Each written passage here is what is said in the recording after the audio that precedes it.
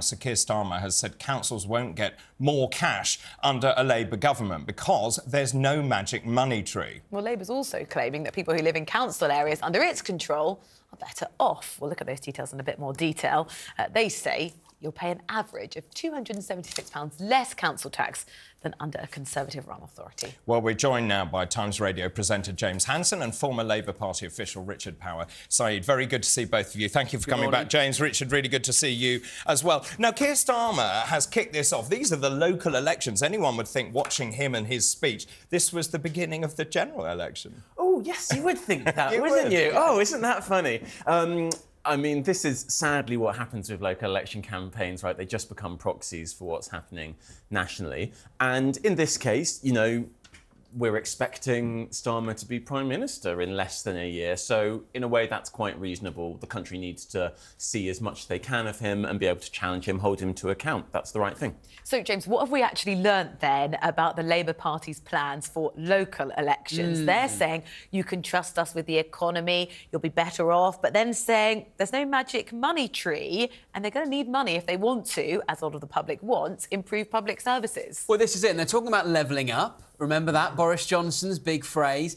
But they haven't said how they're going to pay for it. What does levelling up actually mean in practice? What policies need to be implemented and how do you fund it? And Keir Starmer, using, as you say, David, that phrase is no magic money tree. Where have we heard that before? So basically saying we want to level up by giving more power to local councils. But by the way, there's no cash to do it with. And just on this thing about Labour, people in Labour council areas pay less council tax, I'm a bit sceptical about that. Isn't that because often in a Tory area you might have more expensive properties, so the tax bands are a bit higher, and so on average the council tax bills are a bit higher? That's probably all that's going on there. And it's about the banding. So I would throw back at you Tower Hamlets, for example, which is where Canary Wharf is. The council tax is off the scale, and that's Luther Rahman who runs that, a Labour-controlled council. Yeah, so I'm a little bit sceptical about those figures. Luther Rahman isn't Labour anymore. He defected. He defected before the last election, so... But the point I'm trying to make is the same one, which is actually when you have really expensive properties, the council tax tends to be more expensive. Richard, I can see you nodding along with that. James's apt analysis of exactly what's going on.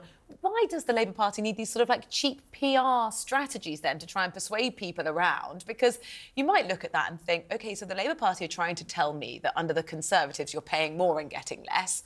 And Labour sort of saying, well, you'll pay less and get even less with us. You know what? I'm not particularly keen on the magic money tree phrase. I think it kind of gives a false impression of how government finances work.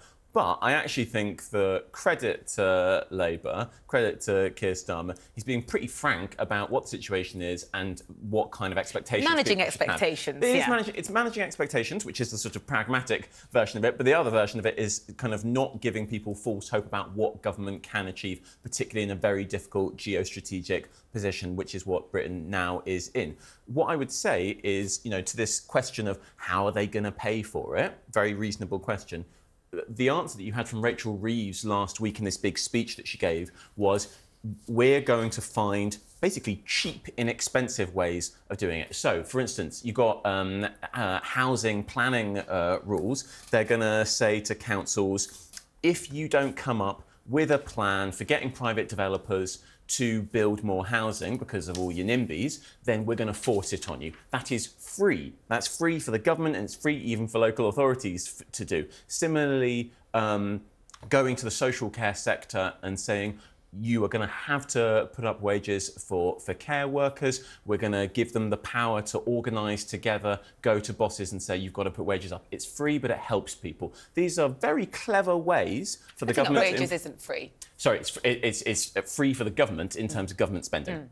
Right, so the government is able to really improve people's lives, to level up in a way which doesn't actually cost the taxpayer. James, you might be thinking that is magic. Well, yeah, but I mean, if it were that easy, the government would be doing it already. No, they wouldn't, because they don't want to make bosses' lives difficult in the social care sector. But James's point is valid, which is the Conservatives said they want to build 300,000 new homes every single year. But they don't do it. No, they don't do it because you're met by opposition locally. Now, if Labour goes in and railroads those local communities, they won't be very popular for very long. So the short answer to that is those are places that probably aren't going to vote Labour at any point, and therefore they're not so concerned about it.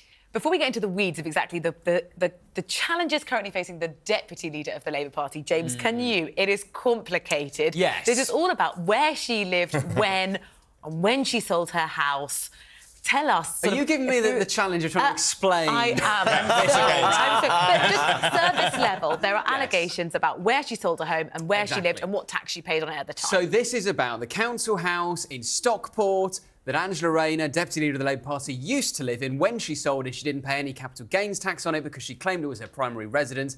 But there are allegations that actually she was living with her then husband instead. And so if it wasn't her primary residence, she would have been liable to pay capital gains tax on it, which she hasn't. Now, she says she's had independent tax advice that has cleared her in all this and says she's done nothing wrong. But a lot of people are now saying, well, OK, fine. If you've done nothing wrong, publish your independent tax advice, and then we can all see, and then this row can go away. But it's rumbling on, and there are big questions now over, well, why hasn't she been more transparent if she says she's in the clear? Can I just say, excellent explanation. Yes, it was extremely good. So, given that, Richard, all of this goes away, all of the speculation. If she just says, I've had that advice, as James said, here it is. Why hasn't she done that? You know what? She has. She's gone to the police and she's given them all of that information, and they've said, totally fine, don't worry about it. But they've reinvested, reopening the case. So this is the very clever thing, going to kind of like pull the curtains back here, do the like comms person explanation of what's going on. When you don't have new evidence in a case like this, you just get some local MP to mouth off to the police about the fact that they think that the investigation should be reopened. The police know that they don't have any new evidence, know that nothing's going to come of it, but they open the investigation again in order to police that person. You don't know what information the police have. Yes. The police have said they need to review it. No, we do, because the police have said we don't have any new evidence. We are reopening this because we have been... a Tory vice chairman has said you should reopen it, so we're going to look at it again. But they're not even investigating. They're just deciding whether to... Richard, it's the optics of this, isn't it? In terms of the electorate, they see pigs with their noses in the trough, and here we go again, and we're met all the time by Labour saying Tory sleaze, Tory sleaze. This is looking like Labour sleaze, and it is front page. It would be in the Mail, but it is front page. Angela Rayner, is she going from an electoral asset into a liability?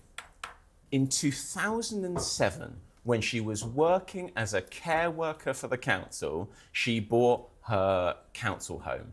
And I think most people will not begrudge her that. No. And most people will look at that and say, God, but that's irrelevant. Did she break the law? No, most people will say, that is exactly the kind of person that we need in politics. Now, Angela Rayner herself, I agree, is a Marmite character. I love her. Some people don't. I think the fact that people really dislike a working-class woman who's really, really improved her life and fights incredibly hard for other working-class people, being deputy leader of the Labour Party is an amazing thing. And I think that's disingenuous, actually. I don't think that's what people think, James. But, I mean, if you pose as a straight talker, which in many ways Angela Rayner is, then you've got to back it up. And when people ask questions about... She has previously called for Conservative candidates to publish, for example, their tax returns. Yeah. She has asked that of other politicians. She is being totally transparent about the financial elements. What she is keeping private, and I think this is very reasonable, is anything that relates to family members. And it is really grim, I think, when people start publishing her family members. She registered the births of her children at a different address. This is now in the public interest, and I don't think anyone is asking for her children's birth certificates. She made this claim on the radio Michael yesterday. Ashcroft is. She said, oh, you know, I don't want to have to unearth 15 years' worth of personal documents.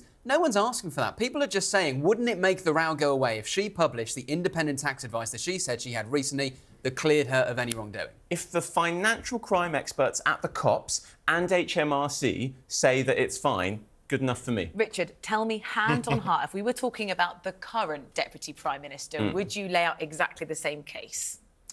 Oh, that is a good question. I'm going to challenge myself here. I think if the COPS and HMRC said it's totally fine, I'd be OK with that. OK. James, the problem with these stories is they can stick. You know, from your experience charting these political stories, how much of a problem actually is this? Is this a small blip for Labour, or is this something that could escalate? Well, it's a sign of what the Conservatives want to do. I mean, they're loving this, the Conservative Central Office, because they know that if they do somehow miraculously win the next election, it won't be because of some groundswell of enthusiasm for the current government. It'll be because of negative stories about Labour and chipping away at the public's faith in Keir Starmer and the team around him, people like Angela Rayner. Thank you both very much for time.